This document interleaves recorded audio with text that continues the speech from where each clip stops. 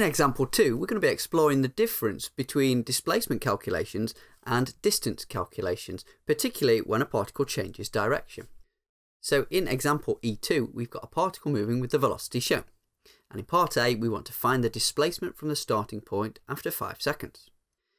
If we want to find a displacement between the start and 5 seconds, well, that implies that we're looking for a change in displacement from t equals 0 to t equals 5. So we can do a definite integral to begin with to find this change in displacement. So starting with our expression for the velocity, we're going to integrate to find the displacement.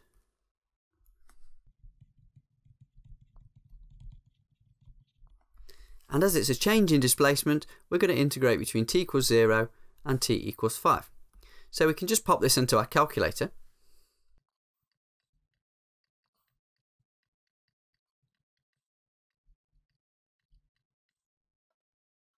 And that gives us minus 125 over 12, which is minus 10.4 if we round to 3 significant figures.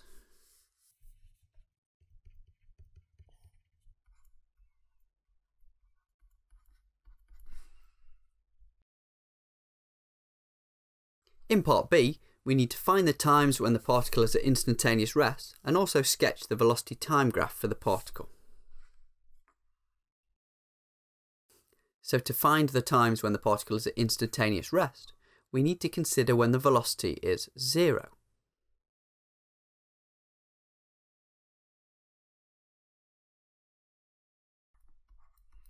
We can then solve this equation by factorising. First of all, every term has a common factor of t, so we can factorise that.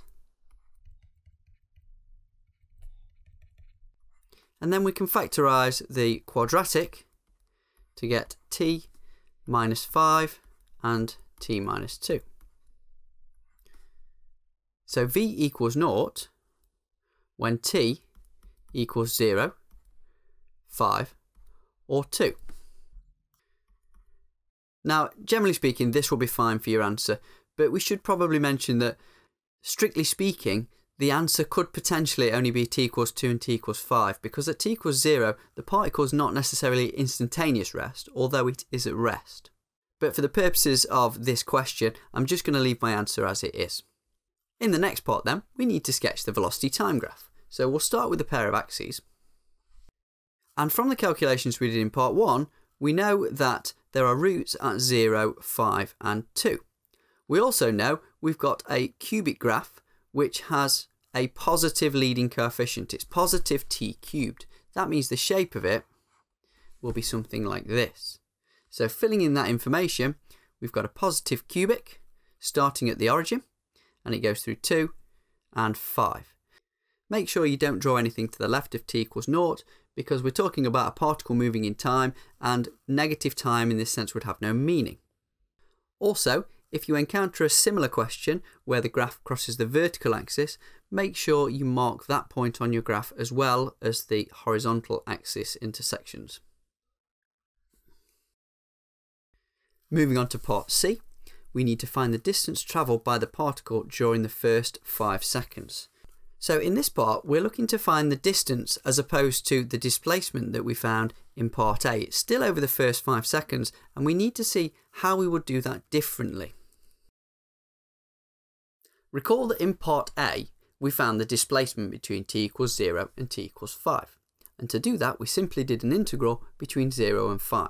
It didn't matter that some of the curve was above the x-axis and some of the curve was below the x-axis. To help understand that, let's consider the trajectory the particle follows. First of all, between 0 and 2, it's travelling in one direction. Then between 2 and 5, it's travelling in the opposite direction.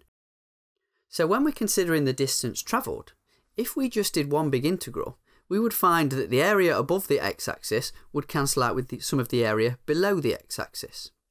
So in order to find the distance, we don't want that to happen. So I'm going to label the two regions D1 and D2, distance 1 and distance 2. And if we want to find the total distance, we want to find the total area under the graph. So we need to do two separate integrals. The first distance, we're going to integrate between 2 and 0, and that will already be positive. Let's pop that one into our calculator.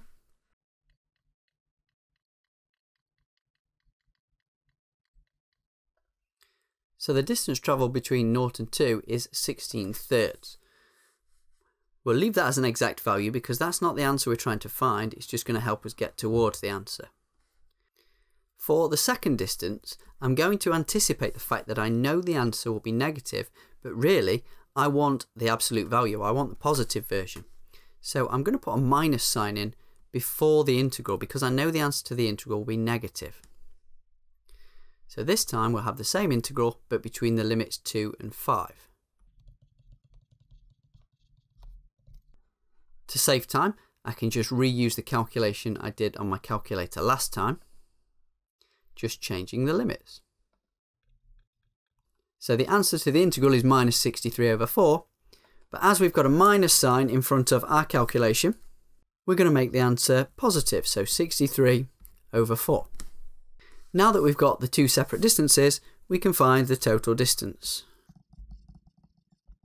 It will be 16/3 plus 63/4, which gives us 253/12, or 21.1 to 3 significant figures.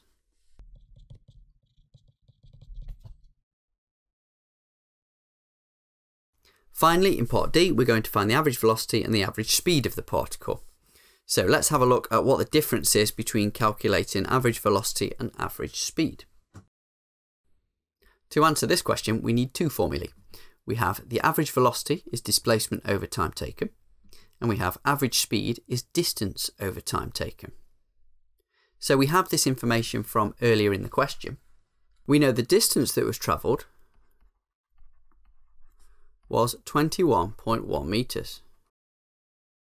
And we know the displacement over the same time was minus 10.4 metres, with the time being 5 seconds. So the average speed will be 21.1 divided by 5, which is 4.22 metres per second to 3 significant figures. And the average velocity will be minus 10.4 divided by 5, which is negative 2.08 metres per second to 3 sig fig.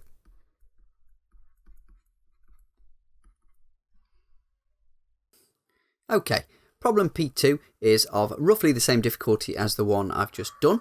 I'd like you to pause the video for a second, have a go at it, and then come back and check your solution against mine.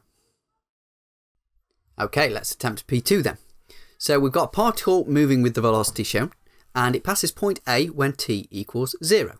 And we want to first of all find the times when the velocity of the particle is 0. So starting with our expression for the velocity, we'll set it equal to 0. Now it is possible to factorise this quadratic. You might first of all, for example, times it by 20 and do it that way. There's a t in every term, so you can pull that out as well. Instead though, I'm simply going to solve it on my calculator. So from the main menu, I'm going to go into Equation Solver, which is mode A. I'm going to go into Polynomial, which is F2, and the degree is 3 because it's a cubic expression. And I'm going to enter 0.05 for the cubic term, minus 1 for the quadratic, 4.8 for the linear term, and 0 for the constant. That tells me the solutions are 0, 8 and 12.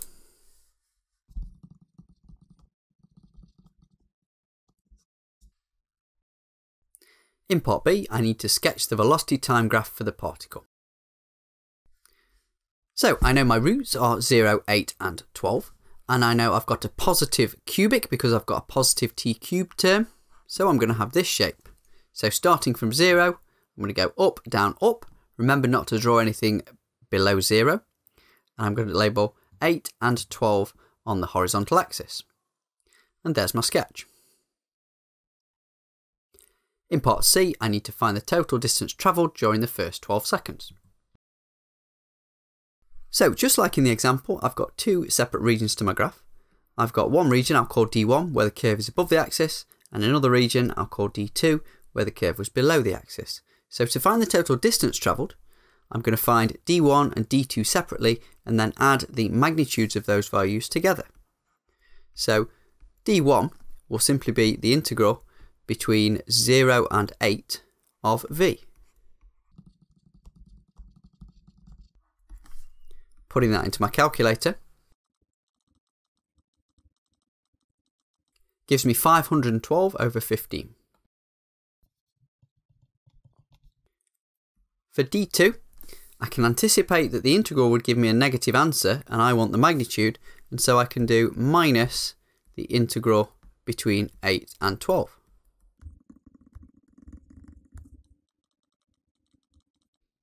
So the integral gives me minus 16 thirds, so my answer is just positive 16 thirds. So the total distance is 512 over 15 plus 16 thirds.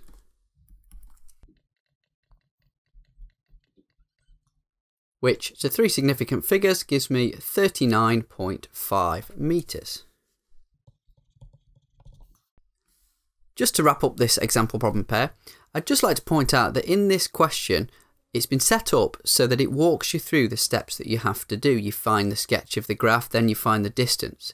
It's worth bearing in mind that you may get a more difficult question which simply asks you to find the total distance travelled given an equation like this. And you need to make sure you spot for yourself that this is a curve that crosses the axis where some of it is above the axis and some of it is below.